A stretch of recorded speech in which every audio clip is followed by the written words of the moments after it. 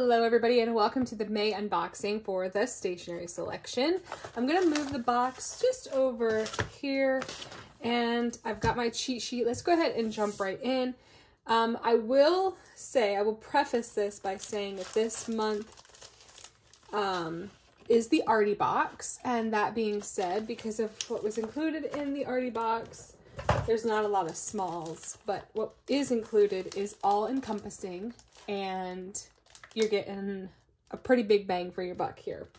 So I'm going to start off with the second biggest item, and it's this brand new MD A5 square blank cotton notebook. Holy moly, there's so many words, but this is new, so I want to introduce it correctly.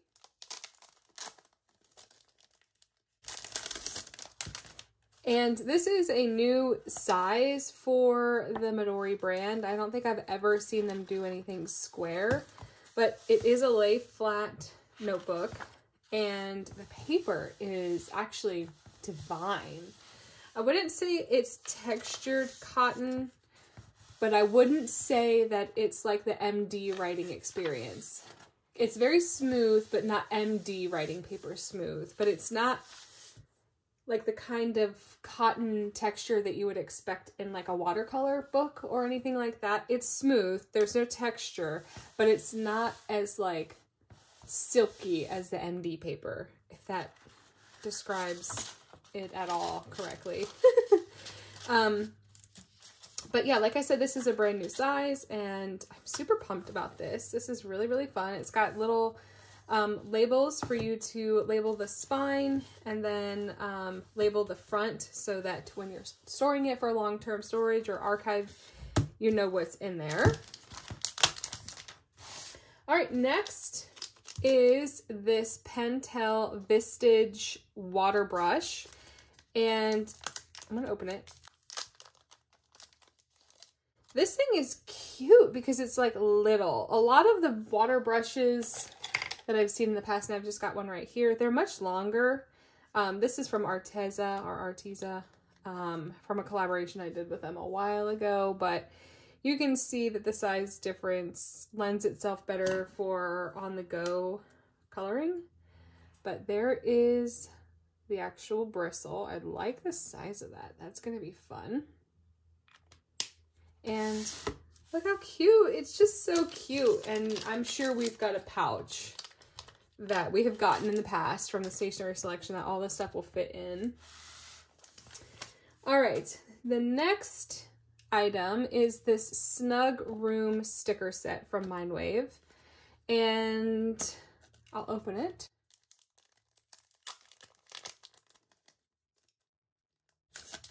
Just so you guys don't have the glare of the plastic, but look how cute this sticker sheet is. We've got lots of plants and puppies and just cozy vibes. I love these stickers when we get these sticker sets because they're just absolutely perfect for decorating postcards. They're the perfect size for decorating postcards, and that's exactly what I use it for. So that's really cute. Next up is, and I'm saving the best for last, I'm sure you guys already know what's coming, but the next item is this handkerchief. And this won the Good Design Award this year. And I mean, come on. I don't know about you guys, but I'm definitely a hanky girl. I do carry a handkerchief everywhere I go because tissues just don't hold up and they get everywhere. And then if you wash them, forget about it. But yeah, I do keep a kerchief always in my pocket or in my purse or in my jacket pocket or sweater pocket. This definitely feels different than the vintage handkerchiefs that I'm using, or even the American version of a handkerchief. And it's because it's got this like terry towel cloth on the back. I wouldn't say it's like a thick terry cloth because it doesn't make my fingers feel funny, but there is a texture there. I hope that you guys can pick that up, but this side is really, really smooth.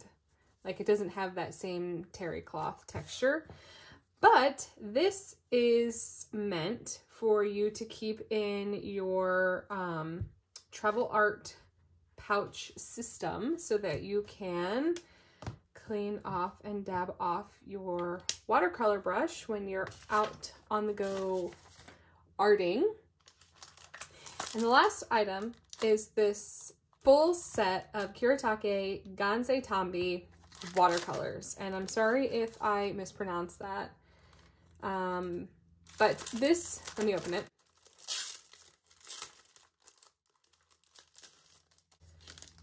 This brand of watercolors has been around for a really long time. They're known for being really high end and just like super really good quality. And I mean, the vibes are just perfect. I think I've got 2 or 3 of these palettes, but I don't think I have this particular one. This color story is a little bit different than what I have. And honestly, the colors that it gives in the palette are much different than the colors that are coming off here. I don't really know if I'm gonna test all of these colors out. I mean, I probably should. That's what we're here for, right? Just so we can test the quality of the paper here, and then also to get a good idea of what these colors really look like compared to what's going on here. And this gives like dreamy vibes, but I mean, we got to see what this is all about in reality. So yeah, we've got a watercolor palette, a handkerchief to dry your brush, stickers, a notebook, and the water brush. So let me go fill this up and we'll test out these watercolors.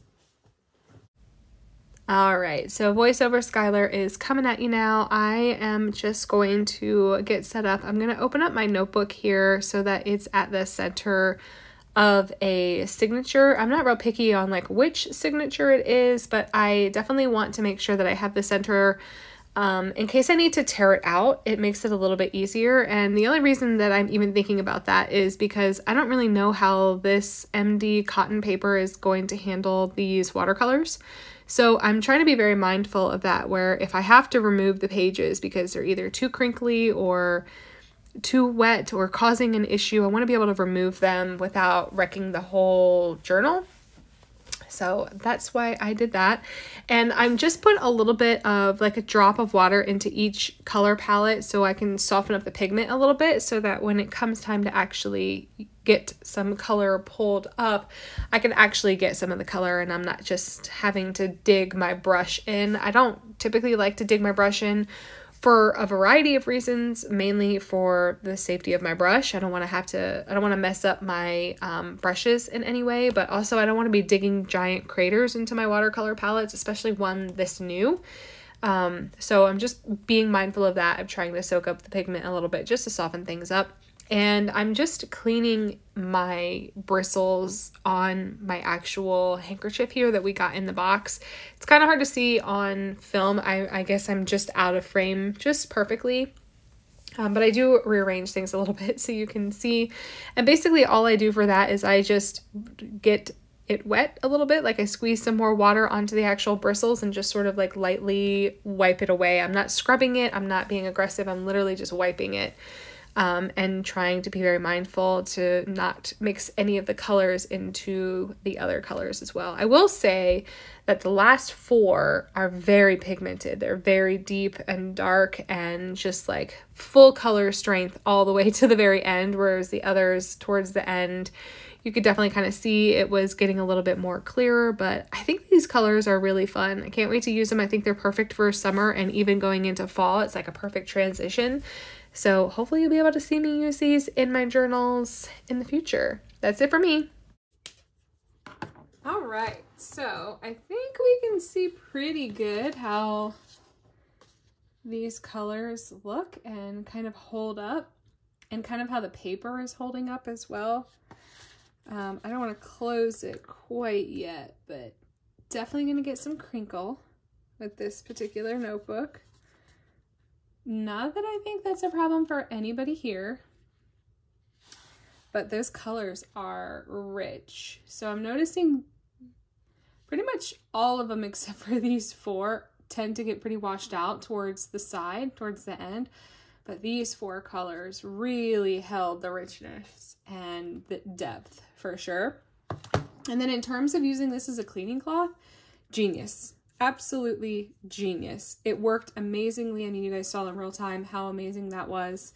I'm super impressed with this. I did not get the last Artie box. In fact, this is probably the first art box that I've gotten in the past couple of years because I just don't typically get jazzed about the watercolor thing, but I told Mitz I would give it a try this year, and I think it's really cute. I really like this paper.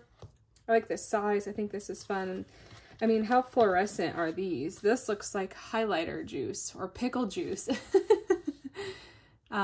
But yeah, I'm impressed. I think the color depth, I mean, I was not worried about this brand at all because this brand is just known for being super high quality. But yeah, I didn't have this palette, so I'm excited to play with this. But that's pretty much it. Thank you so much for hanging out with me. If you have any questions, please feel free to leave them down below, and I will catch you guys later. Thanks. Bye.